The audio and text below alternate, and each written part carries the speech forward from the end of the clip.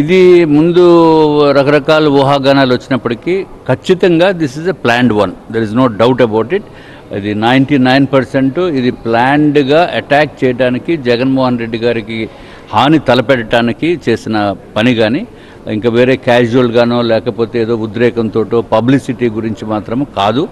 ఇది దాని వరకు మేము పూర్తిగా విశ్వసిస్తున్నాము.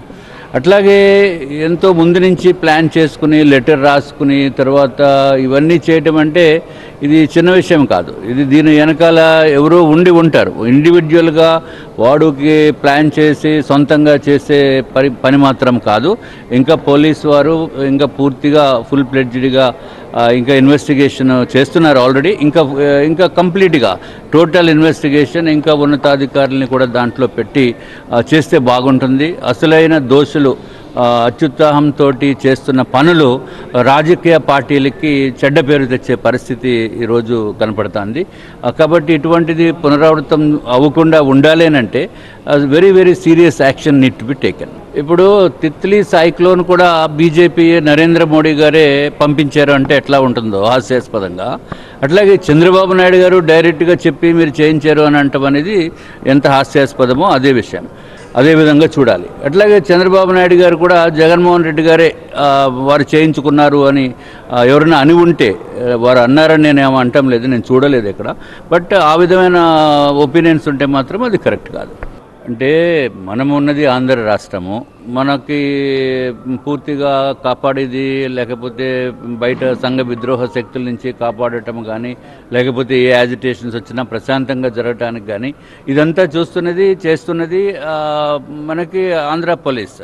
సో వారి మీద నమ్మకం లేదు అని అనటం అనేది అది మరి వారి వ్యక్తిగతమైన అభిప్రాయం అయి ఉండొచ్చు. బట్ మాకైతే ఆంధ్ర పోలీస్ మీద పూర్తిగా నమ్మకం అయితే ఉంది. There is no doubt about it. We have very good officers. But వారికి జగన్మోహన్ రెడ్డి గారికి వీరి మీద నమ్మకం లేదంటే వారు కంప్లైంట్ ఇచ్చి ఇక్కడ కూడా సహకరించి కావాలంటే అప్పుడు సెంట్రల్ గవర్నమెంట్ నుంచి మాకు ఇండిపెండెంట్ ఎంక్వైరీ కావాలని చెప్పి అడగవచ్చు. పెద్ద నేతలకి ఎవరైతే పార్టీకి నడిపించే వారికి తెలియకుండా కూడా కొన్ని పనులు జరుగుతూ ఉంటాయి. సో దాన్ని అది పార్టీకి చెడ్డ పేరు తెచ్చే ప్రక్రియ తప్ప వేరేదేమీ కాదు.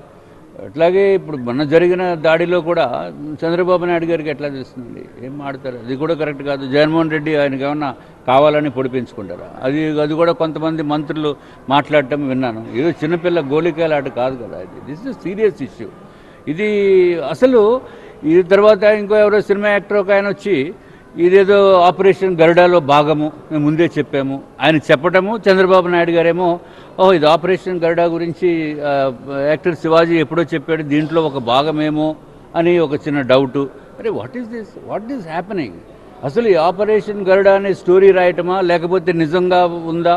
అటువంటిప్పుడు ఏం చేయాలి ప్రభుత్వము, రాష్ట్ర ప్రభుత్వం? ఇమీడియట్గా they have to Saman that person and వాళ్ళు పోలీస్ యంత్రాంగము కంప్లీట్గా దాని మీద యాక్షన్ తీసుకోవాలి, ఇన్వెస్టిగేట్ చేయాలి. ఒకవేళ నిజంగా అటువంటిది ఏదైనా ఉందా లేదా అనేది ఏమి చేయకుండా ఊరికే ఊహాగానాల్లో ప్రజల్ని ఇబ్బంది పెట్టడం అనేది కరెక్ట్ కాదు. శివాజీనే ఆయన స్టేట్మెంట్లే మరి బిలీవ్ చేస్తే మరి శివాజీని డిప్యూటీ సీఎంగా చేసేస్తే బెస్ట్.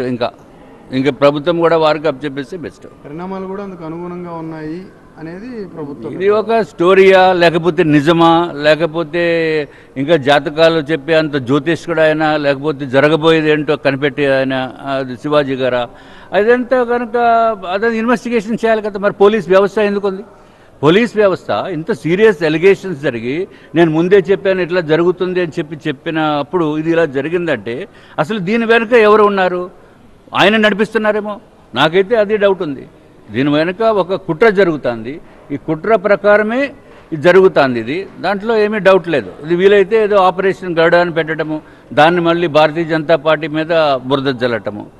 This is ridiculous.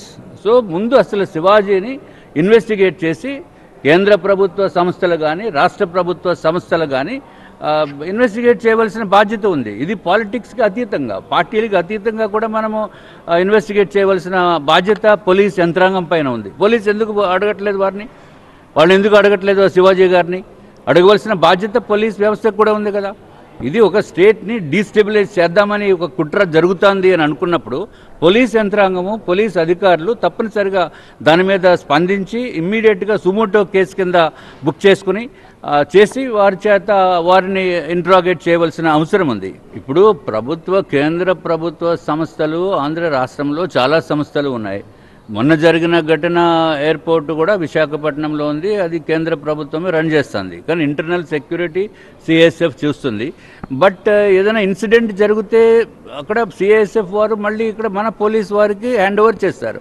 అక్కడ ఎయిర్పోర్ట్ జోన్ పోలీస్ స్టేషన్ కూడా ఉంది, వేరే ఎయిర్పోర్ట్ జోన్. అంటే ఎయిర్పోర్ట్లో సంబంధించిన విషయాలు కానీ ఆ చుట్టుపక్కల కానీ ఆ కన్సర్న్డ్ పోలీస్ స్టేషన్ వారు అధికారులు ఇన్వెస్టిగేట్ చేయవలసిన బాధ్యత వారికి ఉంది. అంతేగాని ఇది లోపల జరిగింది అని చెప్పి అది కరెక్ట్ కాదు. సో డెఫినెట్గా బాధ్యత అనేది కేంద్ర ప్రభుత్వము నిధులు నిర్వర్తిస్తున్న సిఐఎస్ఎఫ్ వారిదే, అందుకు మా పోలీస్కి సంబంధం లేదు అని అనటం కూడా కరెక్ట్ కాదు.